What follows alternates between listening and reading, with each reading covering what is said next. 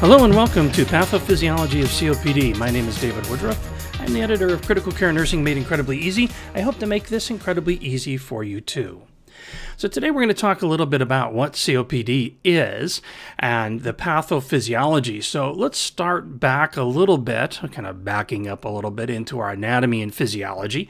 And let's take a look at the picture on the left, which is demonstrating our upper and lower airways. So we have our upper airway. The air is going down, obviously, through the trachea and into the bronchi, down into the lungs. Notice the location of the organs in relationship to the lungs. So we have our lungs there, we have our heart in the middle, and then we have our abdomen below the diaphragm. This is important because with some of the changes that occur with COPD, we're also going to see some impact on both the heart and the abdomen.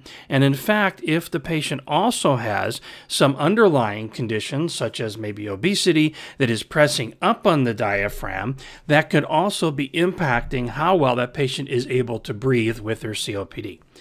Okay, over on the left-hand side at the top, we see the trachea now moving down into the bronchi, finally into the bronchioles, and then down all the way to the alveoli. And the alveoli, we see our capillary network going around the alveolus. And now we've got our blood flow around the alveolus. So we have two different mechanisms that are happening here in the lung. We have perfusion and we have ventilation. The ventilation is the air part, so that's the part that's going down the airways, trachea, bronchi, bronchioles, and alveolus. And then we have the perfusion part, which is the capillary network. So two separate processes. We have the little picture over to the right in the middle there of the alveolus, and you can see there's one alveolus with its blood flow around it and its exchange of CO2 and oxygen. So let's blow this up a little bit and just take a look at that alveolus itself. And we can see these little clusters of alveoli. They're supposed to look like that. They're supposed to look like little grape-like clusters that we're seeing in the picture on the left.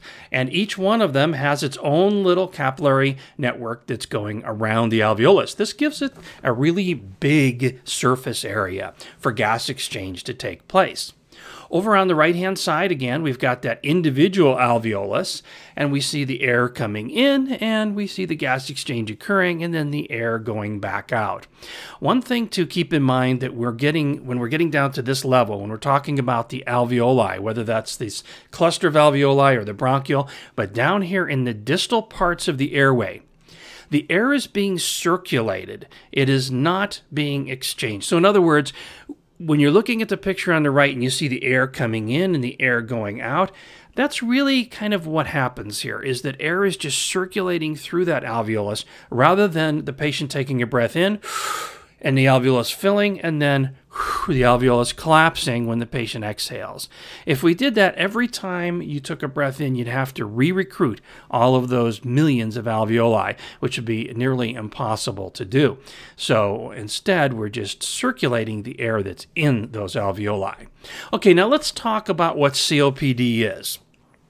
Technically, there are three different types of diseases that can cause airway obstruction.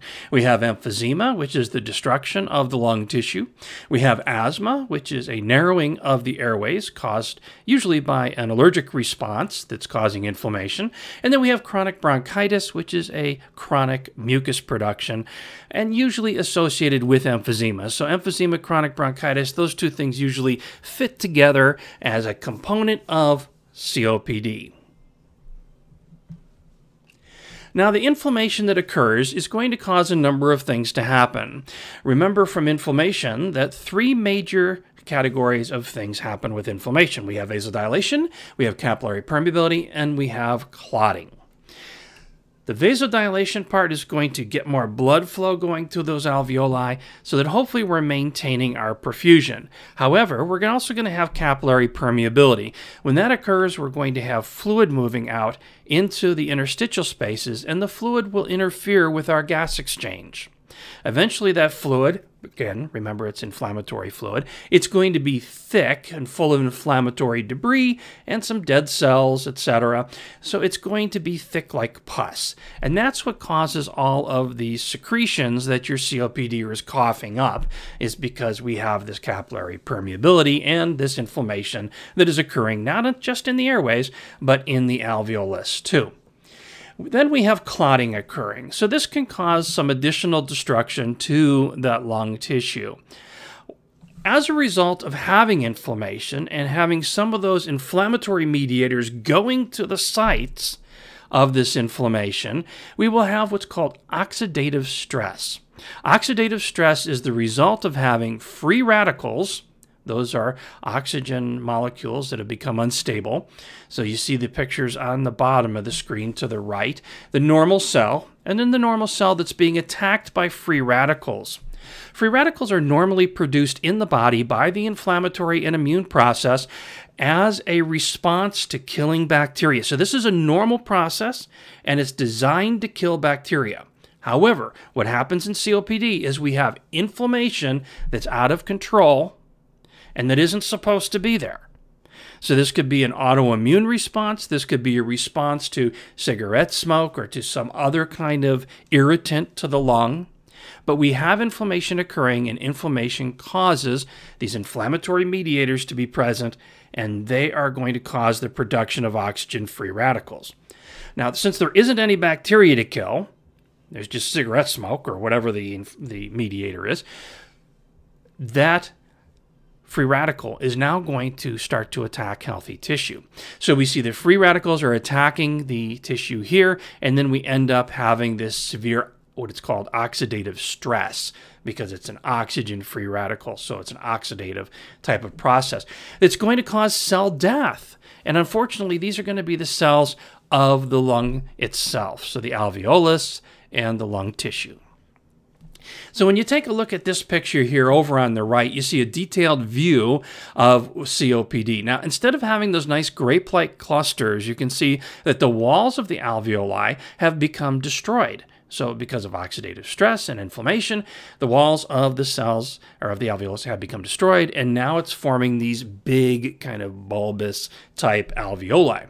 The problem with those is that big alveoli don't have as much surface area as all those teeny little ones have.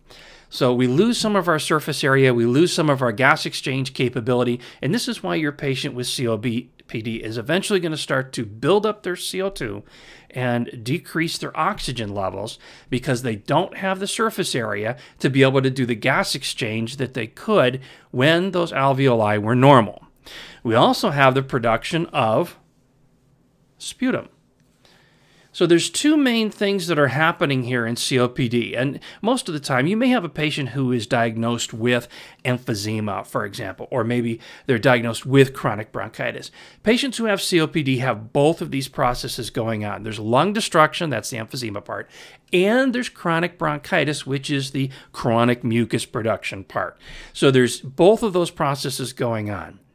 The patient may have been diagnosed with one over the other because maybe one is a little bit more prominent than the other one is in this particular patient. But they're going to have both. They're going to have the sputum production, the tissue destruction, and those things are going to lead to air trapping, hyperinflated lungs, which is going to start to press on the heart, and you're going to see some cardiac involvement as well. A lot of our patients who have COPD also have heart failure. And that's the reason why. You can't separate out the heart and the lungs. They're in the same cavity. If you want to learn more about nursing emergencies, check out our Nursing Emergencies program at thenursingprof.com and help you to decrease complications, rapidly detect problems, and implement prompt action in your patients.